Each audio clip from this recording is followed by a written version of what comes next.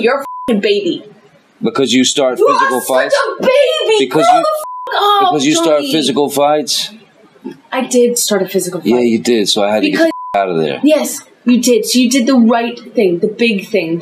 You know what? You're admirable. Whoa, how's it going, everybody but y'all? Justice for Johnny Depp is trending on Twitter right now because of an audio tape that was released that is a recording of a fight between Johnny Depp and his ex-wife Amber Heard. And in this audio recording, it is completely clear as day that it was Amber Heard that has been the one that has been the abusive, narcissistic, manipulative, destructive force in their marriage. And Johnny Depp is trying to keep his cool as much as possible, and her main argument that she's yelling at him about throughout the entire recording is that every time their arguments get heated, he leaves. He splits. And Johnny Depp is like, yeah, well, you know, if you start hitting me, I have to leave. I have to exit myself from the scenario. And she starts arguing that that makes him weak and that it makes her strong because she's willing to stay and fight. But she's physically hitting him, and he's like, I have to leave. So this recording goes on for almost an hour, and it kind of meanders around and hits some other scenarios and past arguments that you don't really have context for. So what I have here, I made a condensed version that's only 15 minutes long that really hits all the main points of the argument and is easy to digest and understand. And what we're going to do is play a little game with this. I know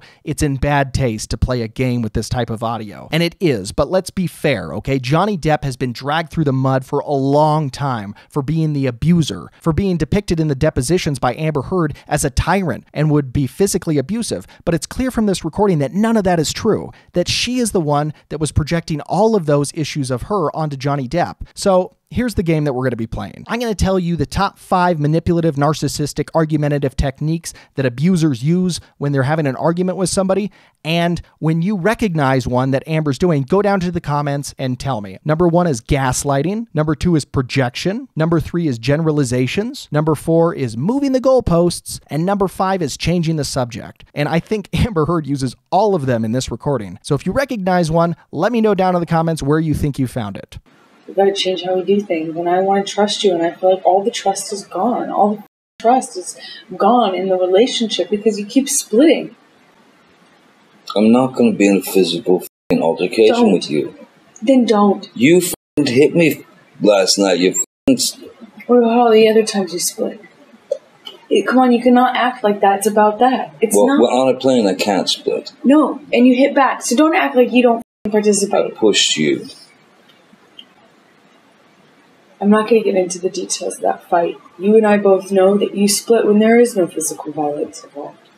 And that you do it like at the very beginning of fights these days. And if you split and you go into a different room and you don't actually leave that house, it does nothing but perpetuate the fight. Really, when you split on me, how do you feel when I leave you? When I split, when I go into the other room, you're saying. And getting me a room, getting another room at a hotel is just the same thing. When did I get another room at a hotel? You text Steven or Nathan in Toronto to get you another room. It's chronic. It happens all the time. And if you do it to go into another room, you do it and you get dressed. You were screaming at me. I'm not going to validate my actions last night. I feel very bad. No, I'm talking in Toronto.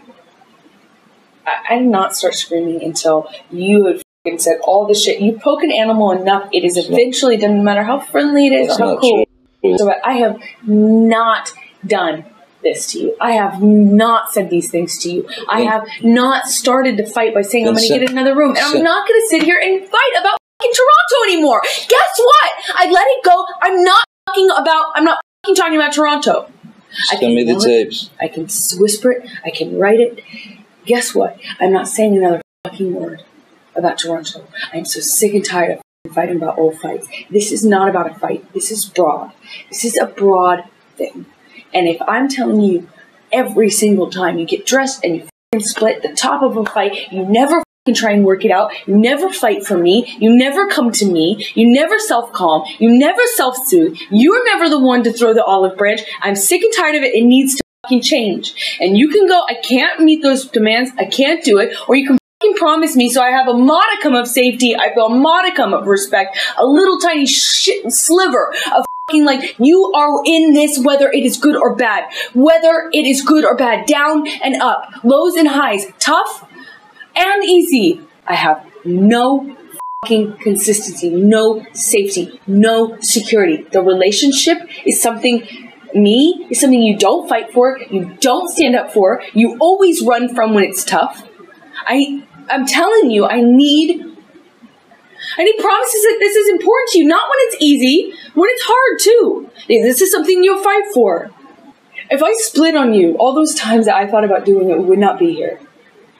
And I stayed, and it's tougher. You know, that's stronger. I'm stronger. It is easy to run. It is easy to run away from problems. It is easy to take that out and say, well, that's the easiest. That's the best, safest. That's the safest way out. I'm not saying we should get in physical altercations. I never want to be in that. Never. But every time you don't like what I say and you fucking run away, will never work out anything. You can't run away every fight. You can't. It's easy. It's not brave. It's not strong. It's harder to say to somebody, I want to work this out. I want to face what I have. I want to face what you have. I want to work it out with you. You're not working it out. You're running away, and then you make me be the bigger person every single time and come to you and knock on the door and come to this house and say, hey, we're married. It's supposed to be sacred. Calm down. I made you.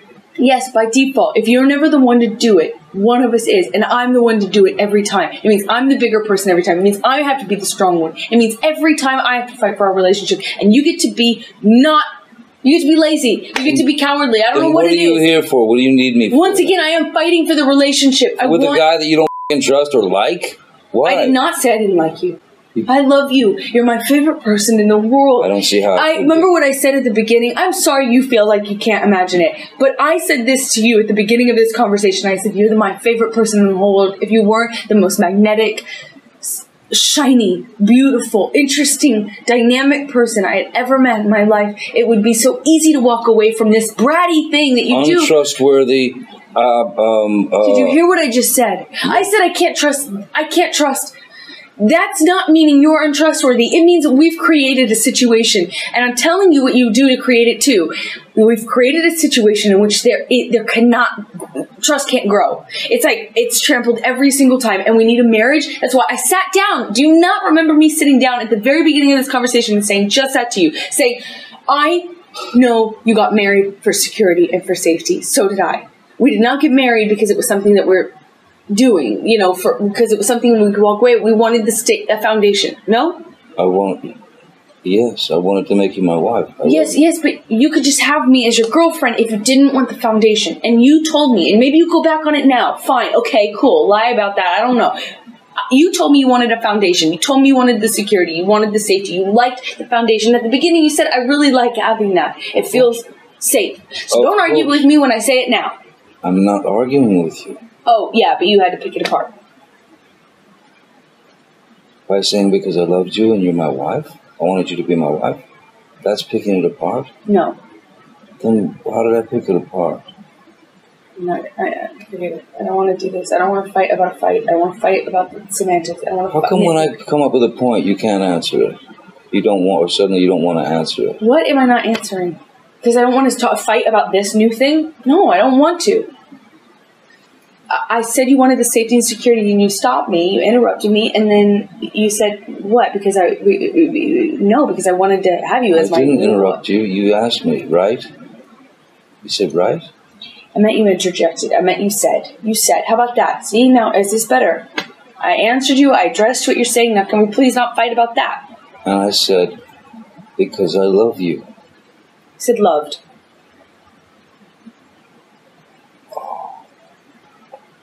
My whole point that you had, an issue with is that you love me. Yes, you married me, though, because you wanted some safety, some security, some stability, a foundation. Of course I want that with you. It's why I'm married to you. But I need the safety, I need the security, I need the boundaries, and I think you... Could you not agree? I need the same things. So but when you start flipping out, and I can't get a word in, and it's manic and angry. Well, what the fuck, Amber? I get angry. I'm human. Just If you think I'm some fucking tyrant or bully, then don't fucking be with me. But don't sit here and insult me like I'm the fuck up because I have the but you're audacity the one to get saying that I'm the tyrant and the bully and at the same time the guy that runs away and you run away every single fight. Okay, so I mean, then what are you? Then I'm not lying about it. Then what are you doing with me? I already answered that. We went through this conversation literally 5 minutes ago. I answered this already 5 minutes ago. You just said to me that I shouldn't be with you. No, I said if That's you. what I feel. No, I said if I'm some, harping bully, which is what you make me sound like. Like I'm like constantly on you, making you feel bad. That's what I do. And then you ignore everything. You take me for granted. You're ignoring everything that I do for you. You make me sound terrible. You talk about me in a terrible way. You do not fight for me. And then you want to sit here and make me sound so terrible to be around. Fight for you? You don't.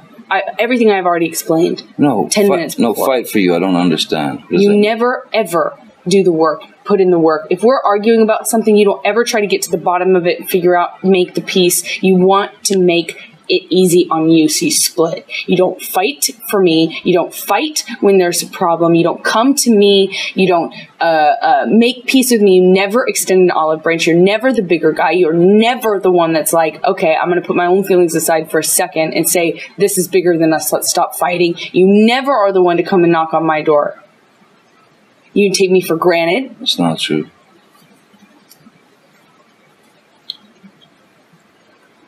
It's not true. I'm not the one who fucking throws fucking pots and those are different. That's different. Fucking else at me. That's different. That's one does not negate the other. That's irrelevant. It's a complete non sequitur. Just because I've thrown pots and pans does not mean that you come and knock on the door. Just because there are vases does not mean that you come and knock on the door. Really, I should just let you throw.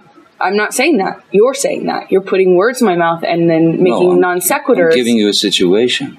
No, you're trying to justify how you don't or do come to the door based on whether I throw pots and pans. It's irrelevant. No, I'm justifying how you seem to think that there's this cowardice in me that runs away and I don't fight for you. And you're justifying that by saying I throw pots and pans? Okay, cool. Let's talk about everything you do wrong. I'm not the one who fucking did that. I didn't. So that makes sense. That's clear. Yeah. The only time I ever threw anything at you was when you fucking threw the cans at me in Australia. Why are you trying to justify who throws things based on whether or not you come knocking on the door? Because that is a fucking irrational and violent fucking maneuver. So a man would want to get out of that area so that he doesn't get so fucking angry that he actually does pop the fucking wife. How does one inform the other? Oh, man. Go home and listen to the tape. Please. That's what they're for. I'm not going to sit here and promise you I'll never get mad at you or that you'll never fuck up. I know you want to live in a world where everyone just says yes to you and doesn't question you or criticize you ever. Don't insult me like that, please. But that's not the case. That's not why you're with me. I am honest with you. I'm sorry. You don't want to be held accountable. I get it. I'm not sure you're so honest with me.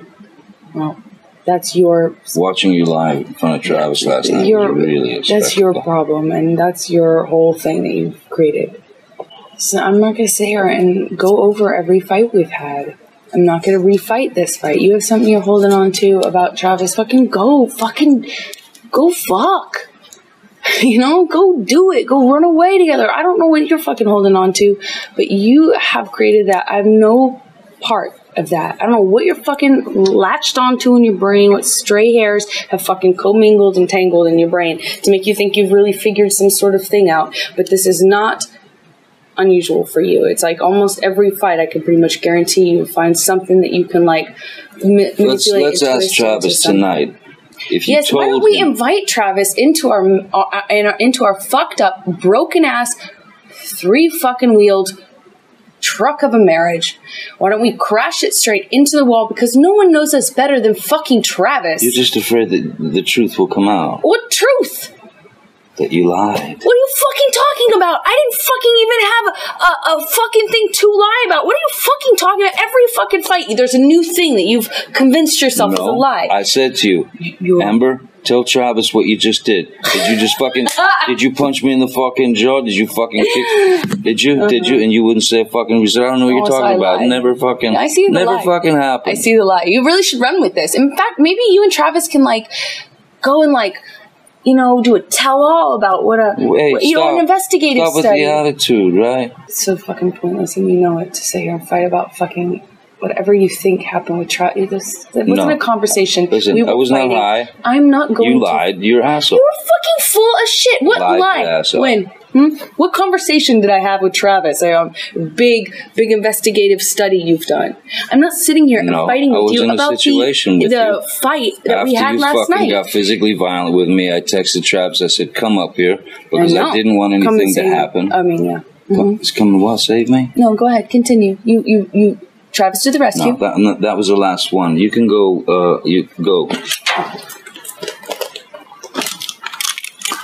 That was the last insult.